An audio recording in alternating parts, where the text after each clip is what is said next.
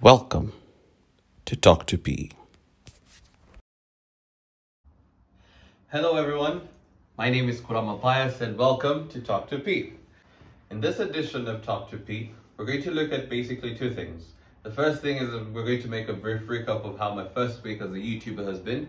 And the second thing we'll be looking at how we'll be going forward in the next podcast, which is not today. Alright, so my first week as a YouTuber. Firstly, I want to give you a big thank you for everybody who watched the last video. All of you who subscribed, all of you who reposted and showed me a lot of love. I mean, amazing stuff. Thank you so much, and let's keep the love going. So, where can I start? So my journey began last Sunday when I posted a reel on Instagram talking about how I want to start a YouTube channel and how I need your support to do it. And I got a lot of support from friends and family who reposted, who DM'd me, who showed me a lot of love and support. And this went on and on to Monday, where I basically got a lot of reception. I was trying to build up to the expected date where I was releasing my first podcast on Tuesday, and even then it was still good love and good vibes. And this caused a lot of pressure, and I was like, is it going to be worth the while? And then the D-Day came on Tuesday when I released the video, and yeah, it also got a lot of good reception. I got a lot of viewership. I mean, I reached my first 100 subscribers in my first 3 days, and all this is good news. Thank you so much, and thank you so much, and thank you so much again. So yes, I received a lot of positive feedback from family and friends and everybody that cared to send in something. And some of them I would love to share with you are, well, there was one from my uncle where he said, well, this is not surprising. You should have done this a long time ago. It's like, okay, it's good to notice that people think this is actually a journey I should have taken. And that really gave me courage to keep on. And I had a lot of friends who were like, yeah, Pius, keep up, we're going to support you, we're subscribing and all that. And others were like, yeah, what are you going to do, man?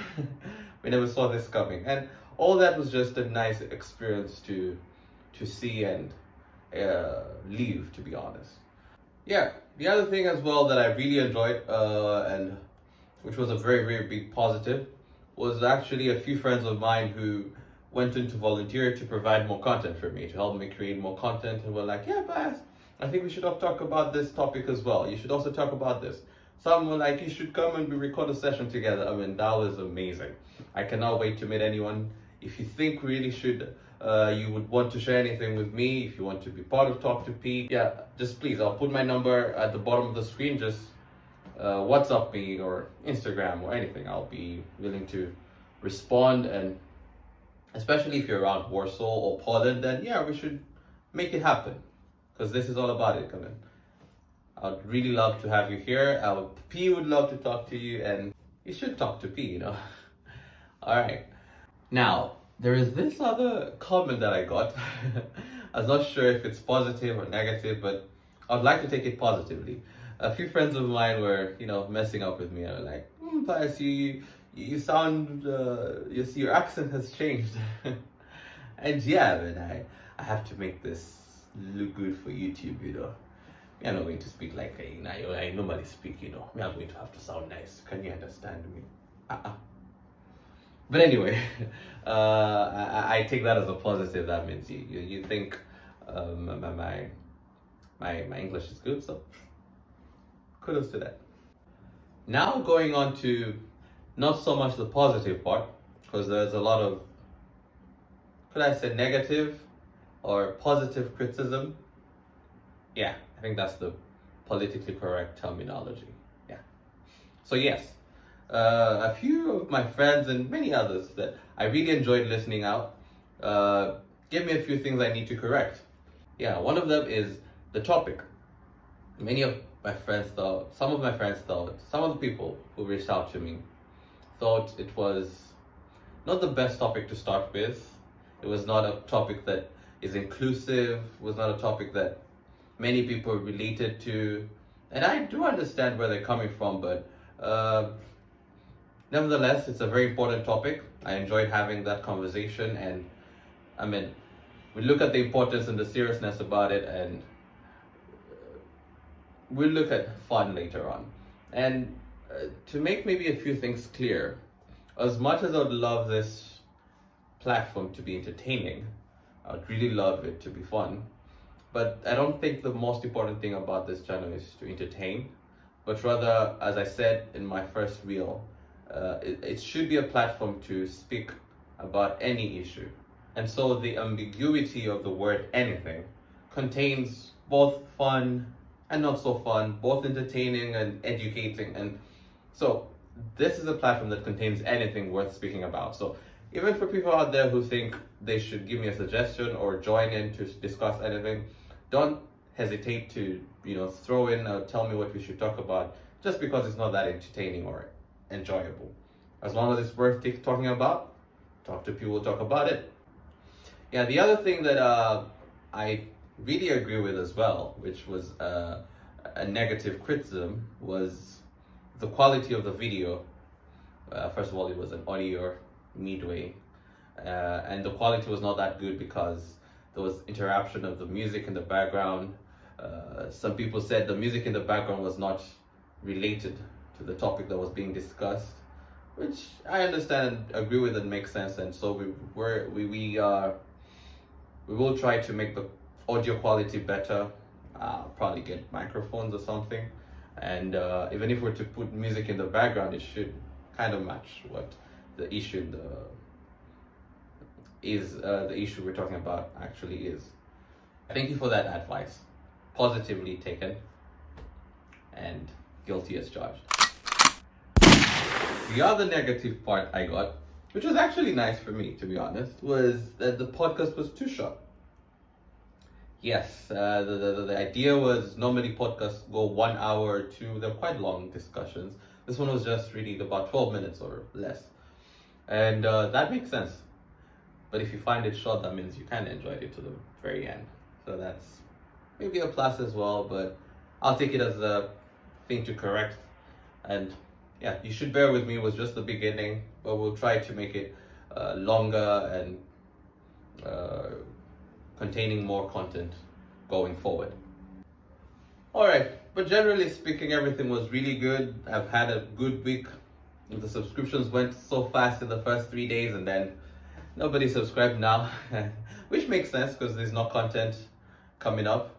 But sure, I hope as we grow on and on, this channel will grow, and with your help, if you keep on watching and sharing this video, then who knows, we could reach out to a lot of people out there and share more discussions and have more content. Cannot wait for that to happen, but let's enjoy the baby steps now. That aside, this week, today, I basically had also an idea of releasing a new podcast.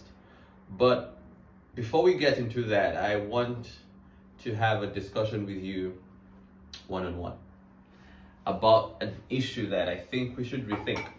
So come here. I need us to rethink a very basic thing called forgiveness. If you stumble and step on my shoe and you say sorry, if you punch me and say sorry, if you steal from me and say sorry, I may or may not forgive you. But in the event that I do, what do I actually mean when I say I've forgiven you? Do I go back thinking I met a clumsy guy who stumbles on people's shoes? Do I always think you're a violent person who punches people? Do I go around calling you a thief? If I'm not willing to separate the sin from the sinner, then what is the importance of forgiveness? Or is that forgiveness complete? I've asked a couple of people around me what they think about this concept. And I can now wait to share their experiences with you. They're mind-blowing. But I want anyone out there who wants to join me on this topic, on the next podcast about this topic, to have this in mind, to have my opinion straightened out. Imagine you lend me a coat and I bring it back with a big stain and smell. At that point, you don't want to put on the coat. But once you wash that coat, you believe that the detergent will take away all the smell and it will be spotless and clean. And so you can put it on and never ever relate the coat to the mess again. And that's what forgiveness for me should be. Once you go through the cleansing process of forgiving someone, you separate them from the mess. This cannot be better explained than a poem from an anonymous source in which the persona is an elementary school teacher. And I'll tell you this poem. It goes like, he came to my desk with a crimling lip. The lesson was done. Have you a new sheet for me, dear teacher? I spoiled this one. I took his sheet all soiled and blotted and gave him a new one all unspotted. And into his tired heart I cried, do better now, my child. I went to the temple with a trembling heart. The day was done. Have you a new day for me, dear master? I spoiled this one. He took my day all soiled and blotted and gave me a new one all unspotted. And into my tired heart he cried, do better now, my child. I believe forgiveness is a choice. But once tended, I think